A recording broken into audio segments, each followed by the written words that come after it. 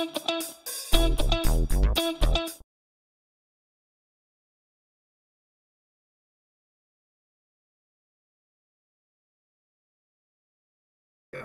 everyone.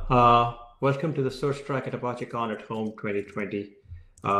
For this session, we have with us Cassandra Targett, a longtime Lucene community member, PMC member, and a committer.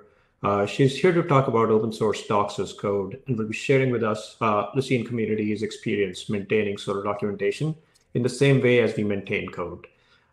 As one of the key contributors and the driver of this evolution, she will walk through the evolution of this process and how other projects can make updating documentation a natural part of the code change process.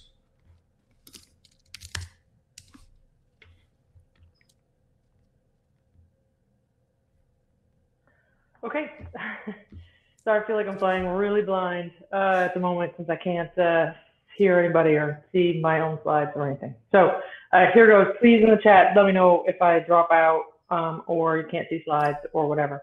As Antrim explained, we're going to talk a little bit about docs as code as a concept for open source projects.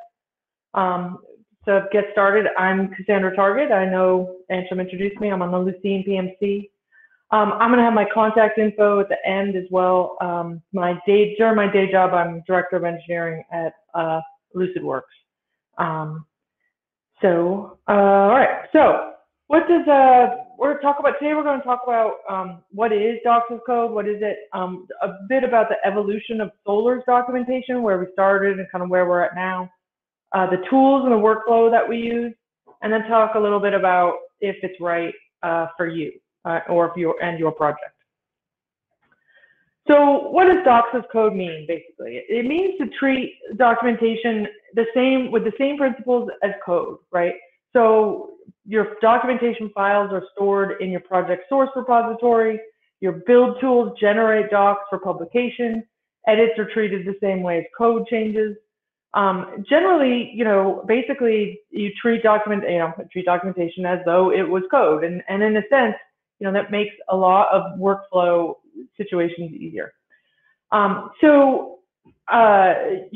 seen some projects store their documentation files in a separate repository. That kind of violates a bit of the philosophy, because the main point is to kind of keep everything for your project in one spot. I've also seen it kind of work. When you do this, there's kind of an implicit assumption here that your documentation files are really just in a simple text format. And you're not actually generating massive PDFs and storing your documentation and saying we're doing docs as code.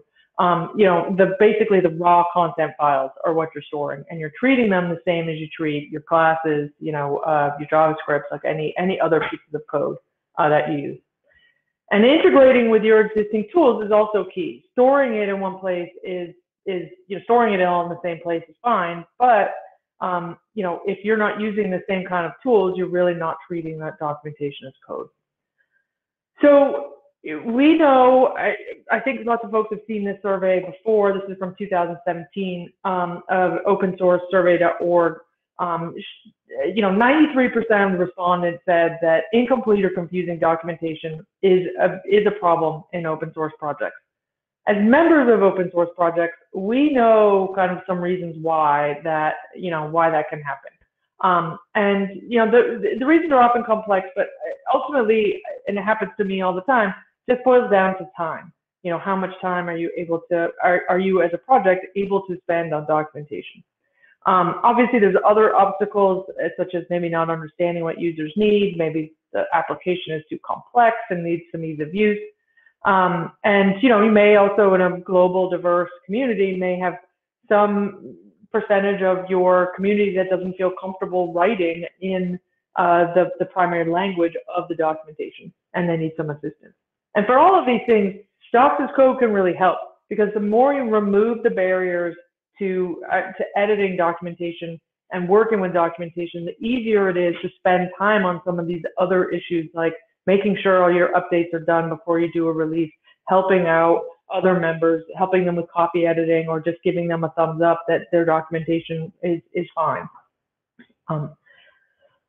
So I'll get back into some of these reasons at the end, but let's start talking about the Solr reference guide. The Solr reference guide is published by the Apache Lucene community. The Apache Lucene obviously publishes Apache Lucene. It also is responsible for Apache Solr.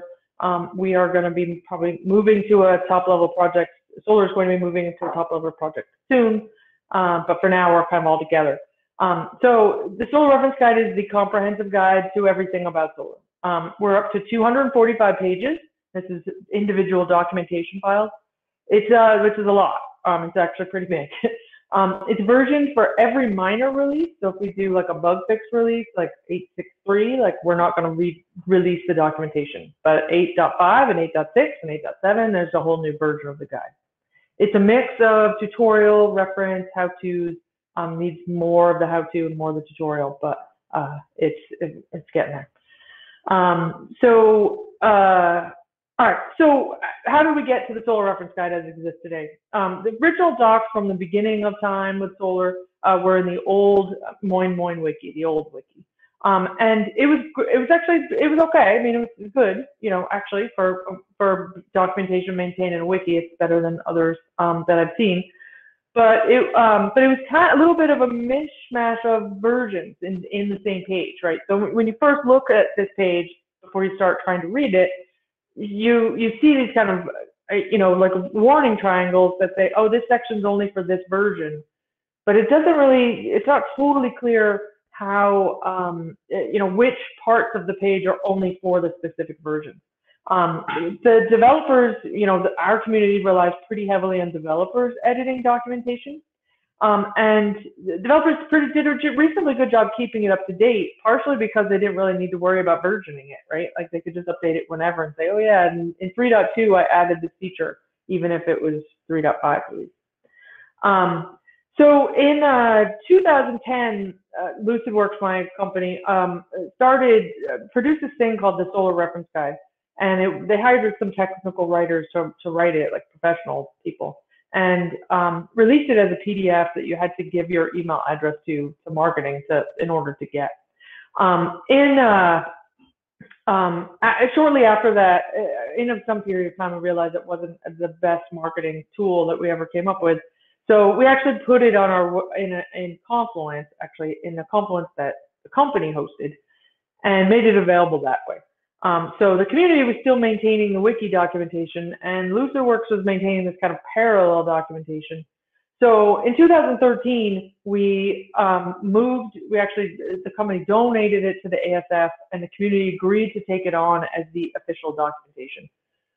So it moved actually from the Lucidworks Confluence into the Apache Confluence. It's pretty straight migration. This actually worked pretty well. It was, you know, kind of parity with what was there, and it was, you know, ostensibly maintained by the community. But there are some issues with Confluence. There's some issues that, like trying to document a pretty big application with a lot of different files in Confluence. The biggest being that the editing experience was kind of painful. I actually used Confluence very recently. It's actually a lot better than it was in this time frame, somewhere between 2013 and 2019. They were transitioning into kind of a new way of editing pages, and that process was a bit painful. And you know, honestly, developers kind of avoided making changes until the release time.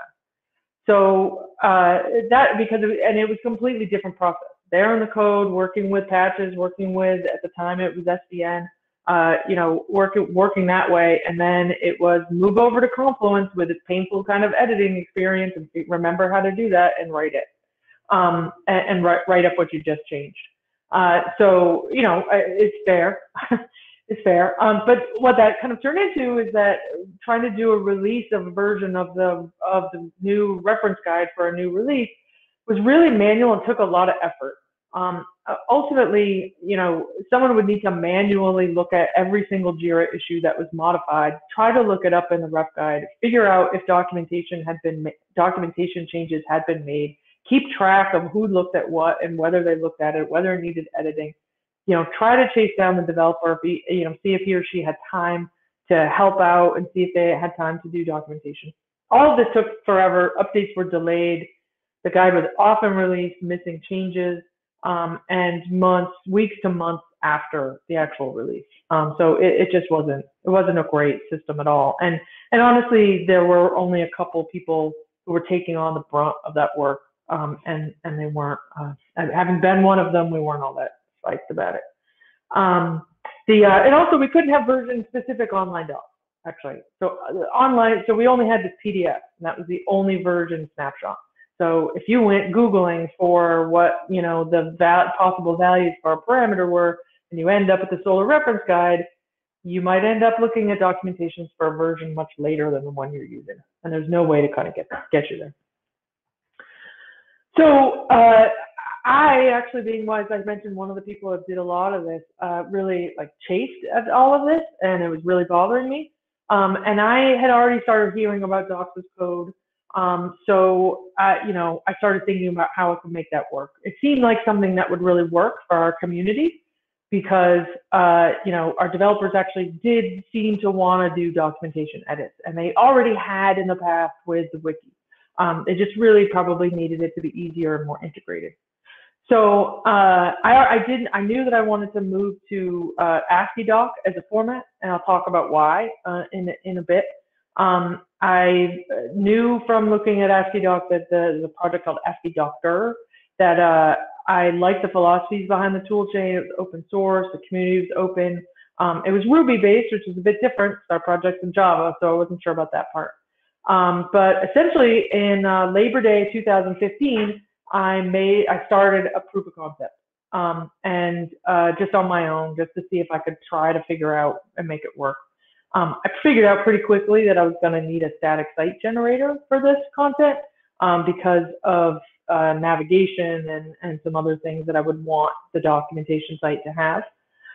So a lot of it was figuring out which which static site generator to use.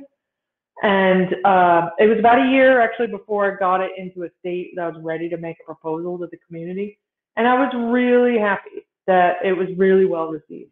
And honestly, though, it still took about a year to get it over the final hurdle. It was May 2017 that we finally moved everything out of Confluent. And we kept our scope pretty small. There was, everyone had a ton of ideas of stuff we could do, which is always wonderful, except, we needed to kind of keep it so that we could get it done. So, basically what we did is we converted the pages to ASCII doc format. We made the build tooling, the release process, and then we basically just said, let's just have parity with layout and functionality. Anything fancier than that we'll work on later. So this is what it looks like, actually, and it's just not too different. We got to pick our own colors, as opposed to the last one, which we were stuck kind of with the generic ASF one. All of this stuff, actually, so this orangish nav bar on the top and this hierarchical thing on the side, this was all this is all generated by the static site generator Jekyll in our case. This stuff in the middle all comes from ASCII Doctor.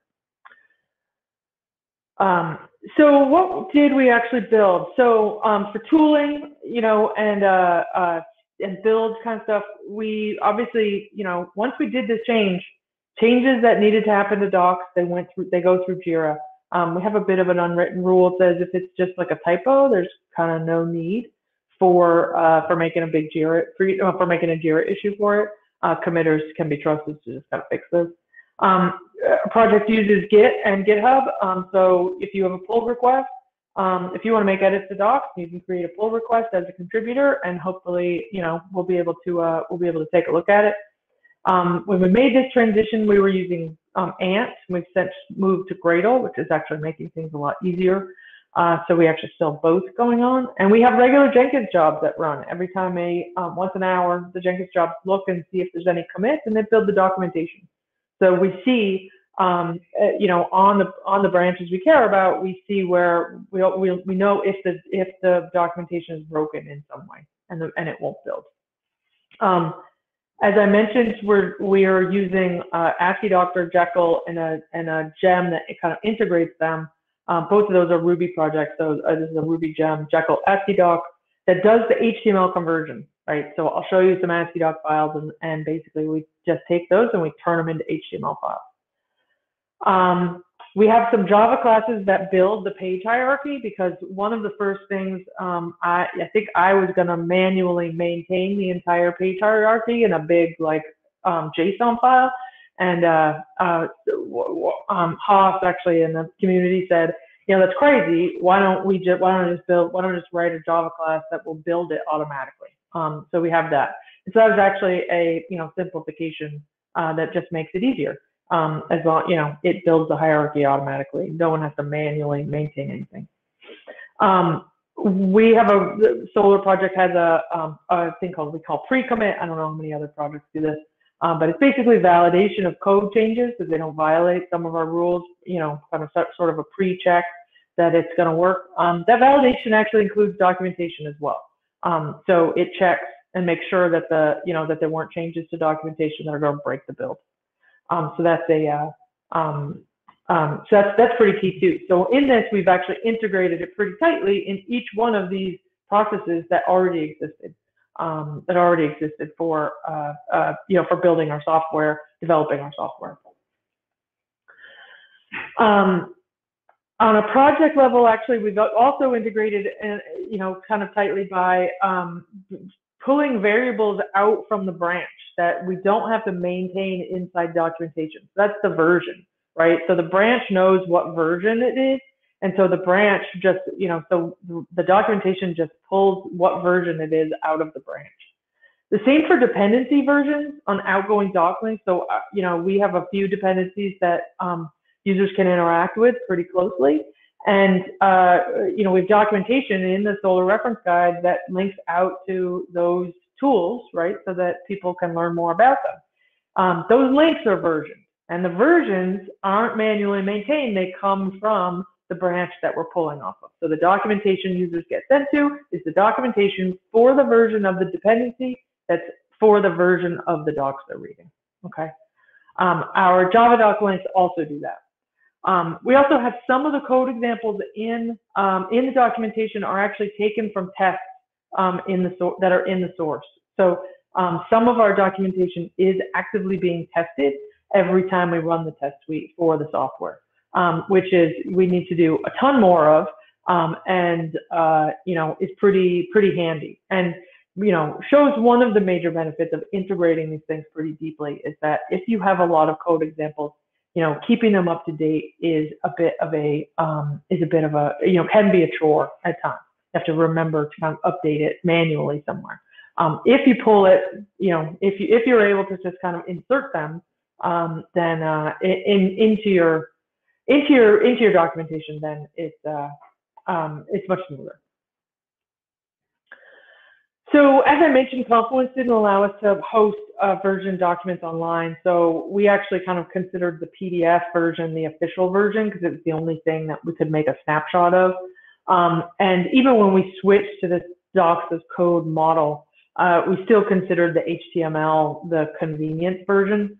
Because the PDF is an artifact that gets downloaded, we interpreted the ASF policy as meaning like we needed to have a vote on it.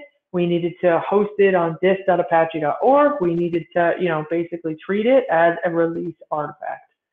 And that, added some weight to the release process. So we also actually had two separate converters. We had one that made the HTML and a second that made the PDF. I mean, we made an ant target that did both at the same time, but it was still kind of two separate things to maintain.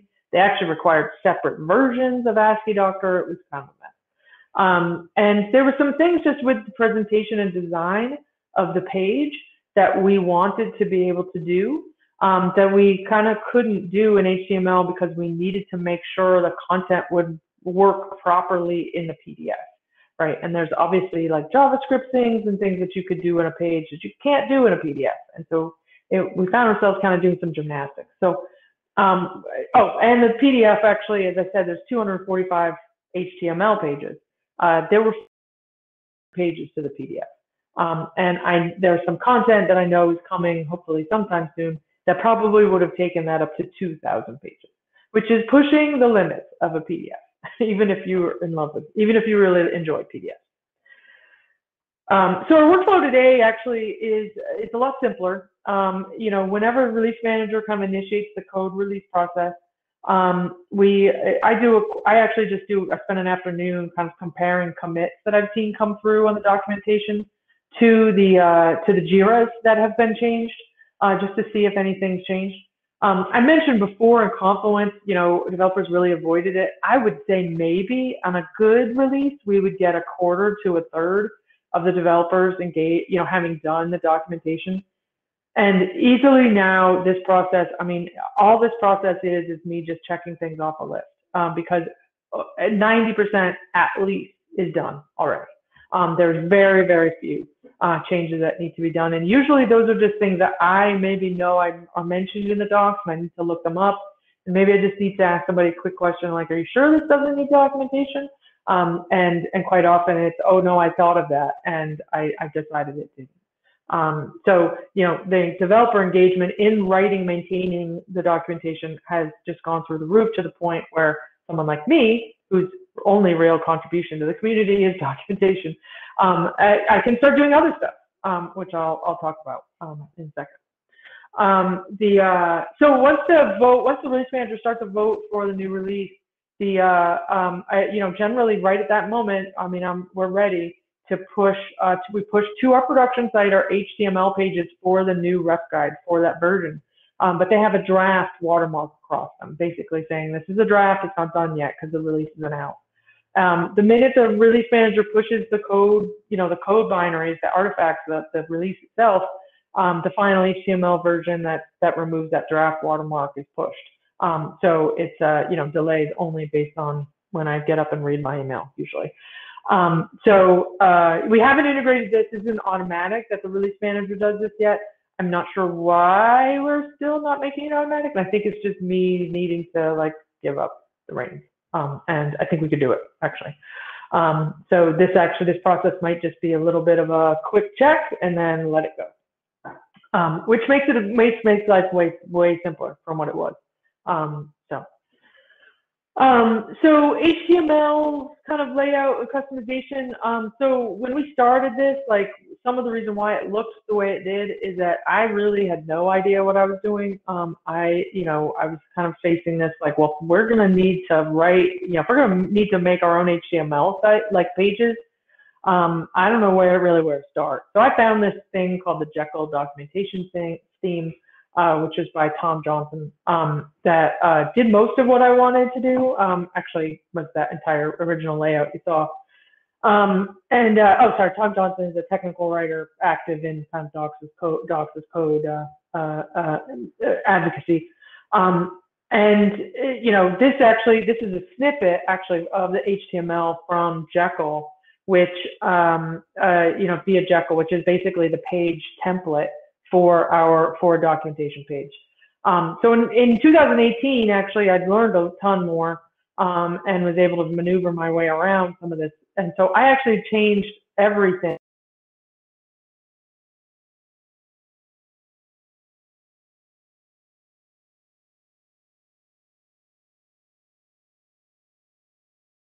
to indicate sections of the page. We actually, in 2020, this year, I launched into a complete redesign of the entire reference guide. And I initially just kind of wanted to upgrade Bootstrap and realized that the theme that we'd inherited, that I had Frankensteined into something, because not knowing what I was doing, had made that really literally impossible. So I needed to kind of back out a ton of stuff. So this is the latest design. It's not too different. I pulled out a bunch of JavaScript that we're not using. We still have this hierarchical navigation. It's actually, the page is much more responsive now. And hard to tell from these screenshots, but actually the old site, we used a very narrow kind of view and left a lot, if you had a big monitor, left a lot of white space on the screen. And this actually expands to fill your screen. So if you're using a big monitor and there's a big screenshot on it, you're gonna be able to see the whole thing. There's multiple phases of this redesign. So this is phase one, was the look and feel. Phase 2 is actually tackling this, is going to be tackling this bit massive list of top level topic headings that we have. And I work on that a little bit whenever I have time in my spare time. So it's not moving that fast, but probably in 2025, I'll be like, well, back in 2019, I started. But anyway. All right, so let's talk a little bit about like sort of, that's where we're at with the ref guide. And let's talk a little bit about if you wanted to try to experiment with some of this for your project. Kind of the first thing you need to figure out is what format are the files going to be in. You know, and basically I think it really comes down to two choices, Markdown or AsciiDoc. And you know, I said I preferred AsciiDoc, and I do. And the reason why is it's a lot more flexible and has support for a lot more types of elements that I want to be able to use. So tables, cross-references, footnotes, includes.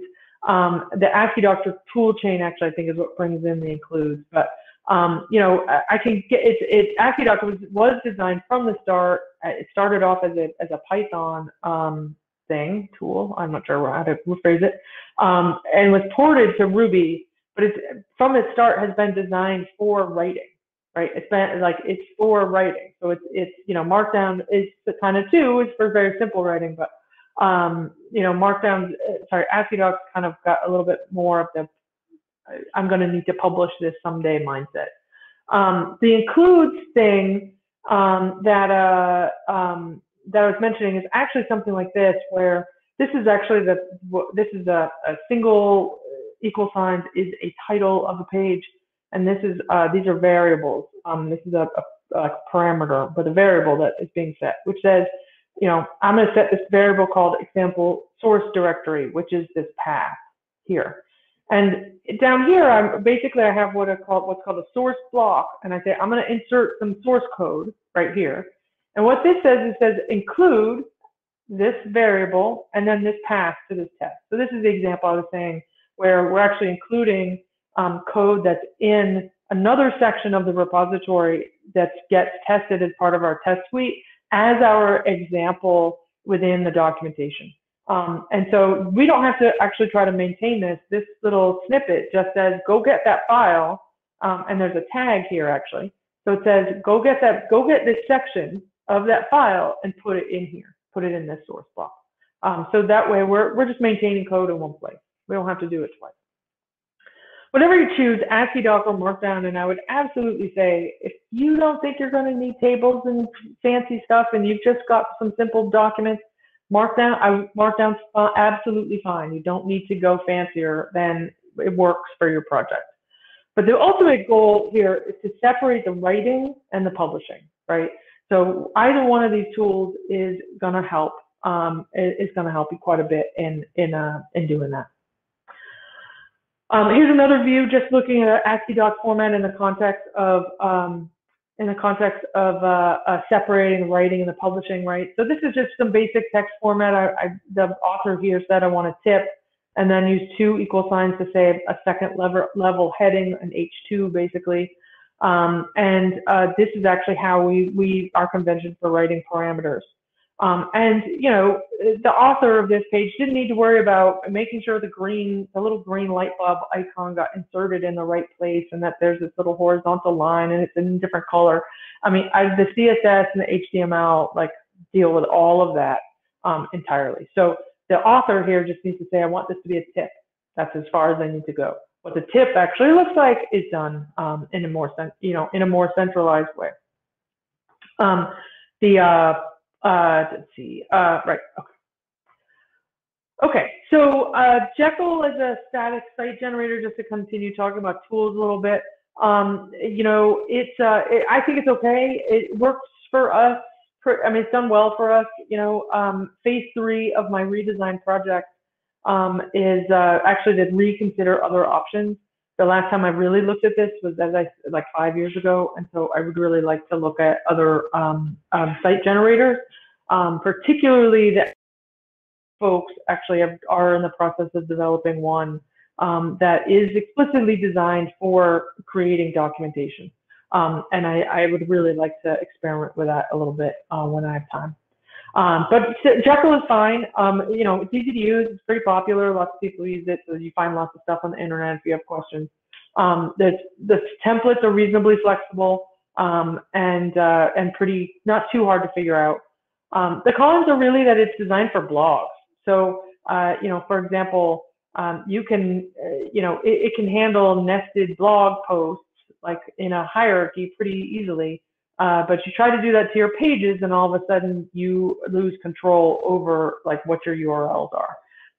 So if your site's very simple, Jekyll is a good option. For something that's more complex as ours, it's actually kind of causing a little bit of friction.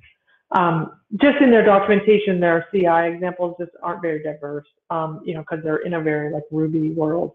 So things like how do you get Jekyll to run in Gradle is something we've had to figure out on our own. And anybody who needs to do that is more than welcome to borrow what we've done. All right, so to give to show another project example of using AsciiDoc, just as an example. And they don't use Jekyll. I actually don't know what they use for build. I knew it one time and I've forgotten, and I have a feeling I changed it. This is what HBase has done for their documentation. This is what I believe they call the HBase book. And no, actually, they have this hierarchy, but this is actually the content. All of this stuff is on the same HTML page. So they've decided that their content is split into chapters, but it is they are going to go with generating it all onto one page. I think that would be too big of an HTML page for Solr, but it works for them, and that's great. And I show you this just to kind of show you that all the fancy hierarchy and navigation and things like that you don't have to have. Obviously, they don't. I mean, I don't know how they're generating this HTML, but they're probably not using much of a static site generator because they don't need page templates. They only need one, right? So and they've got that. So their organization actually is pretty. There's just this organization of the file structure of how they organized it. They've got a CSS file. They've got the books.adoc, right? And that's that main book page. And if we were to look inside of this, what we see is just a series of those little include statements that I showed a minute ago. Include this file, include this file. And then the directory chapters is organized into the different chapters of the overall book. This is a very simple structure, and this can be adapted by lots of projects, in whatever way works for you. I did forget one main point actually before when I was talking about Jekyll, which is actually pretty important. I would actually say, with static site generators, if you choose Markdown, you actually have a ton more options for static site generators. And if I'm correct, I think the Apache CMS system was recently retired and replaced with Pelican, which is a static site generator, which supports Markdown. So if you want to go that route, this route, you actually have a pretty built-in solution available to you right here. For the file structure, just thinking about, just showing you kind of what Solr does, this is some of the stuff here, like these first three underscore directories here, data, includes, layout, that's all stuff that has to be there for Jekyll. The templates actually is how I introduced HTML5. I actually had to write my own slim template or we had to write our own slim templates for basically what the elements are going to be. But then you notice actually this config YAML file that comes from Jekyll too. But then all 245 of our files are of our documentation content files are just in a flat file right there. So we're so that's it's starting to get a little annoying scrolling all the time.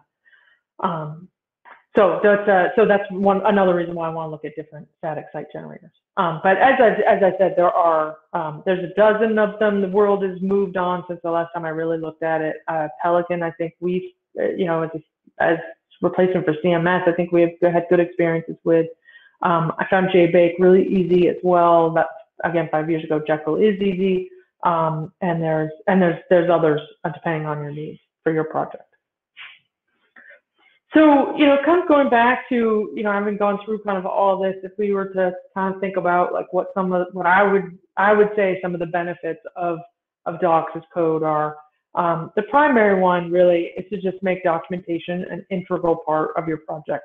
The deeper that you can get it integrated, into the day-to-day activities, the easier it's going to be for everybody to participate in updating that.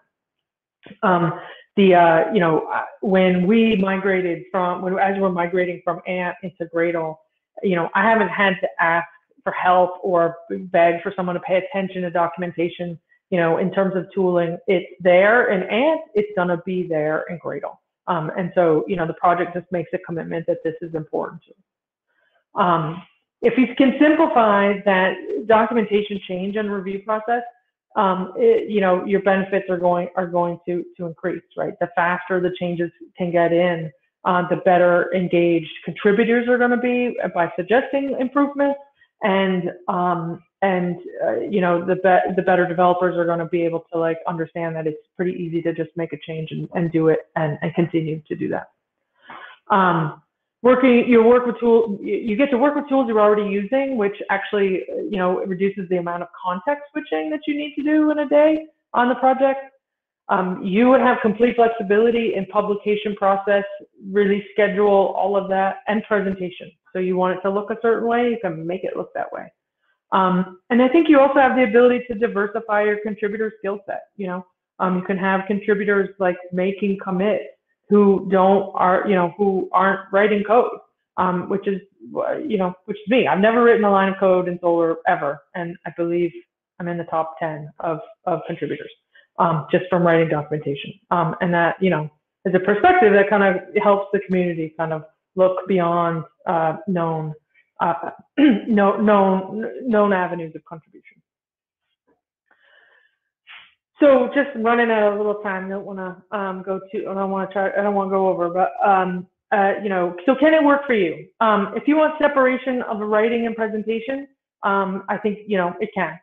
If you've been writing your documentation in Confluence and you've got no problems with it and it's working fine for you, there's absolutely nothing wrong with that. But if you are chafing against some of the things and you'd like something a little bit simpler, this is an approach that you can think about. If you have a cultural enthusiasm, just generally amongst your developers, developer and contributor community, I think this is the type of thing that makes it, but reduces the barriers to entry and might, would increase the participation. If you can customize the publication process for your workflow, so if you actually have the ability to, customize your build processes and things like that, the technical skills to do that. And same as for the the HTML and CSS changes you need to be able to do both those things. If you are, then this is something that can work for you. If you're in an environment where maybe your tooling is just not flexible for this, and I had a hard time thinking about how that could happen, but it might. If you're we need to redesign our entire build system, maybe this isn't an option for you, maybe something else is. If you have, and I wrote cultural resistance, and as I was practicing, I kept saying I don't really mean I think no one says documentation is bad or wrong or whatever, but I think sometimes you may have actually your application or whatever it is you're building may actually have great Java docs. And maybe it's a library that people are integrating and really all they need is Java docs. Maybe you don't need this. Maybe it's not, just because it's possible doesn't mean you have to have it. Maybe your attention improving Java docs or publishing Java docs is time better spent. If you have contributors with a strong technical writing background who actually know all of the official tools that tech writers write and they're willing to use them and maintain them and all that stuff, then this may feel too simple for them. And they may not enjoy it. Or if you have collaborators who aren't technical enough to learn some of the tools of learn the build and Jenkins and setting up Jenkins jobs and learning GitHub and publication and HTML and CSS. If that's something that's not available to you, then this may not work either. And honestly, I think if you just had one of these, it still could probably work. If you had a combination of these items, I think it would still be, it could be a challenge for you. So that's it. I'm actually pretty close to done with time. So thank you, everybody. If you're on a project that is thinking about, if you'd like to talk to me more about this, feel free to reach out to me. If you're on a project that would like to go forward, I can point you at all the stuff and all the stuff we've done and the code we've written, and you'd be obviously more than welcome to borrow any of it. So thank you, everybody.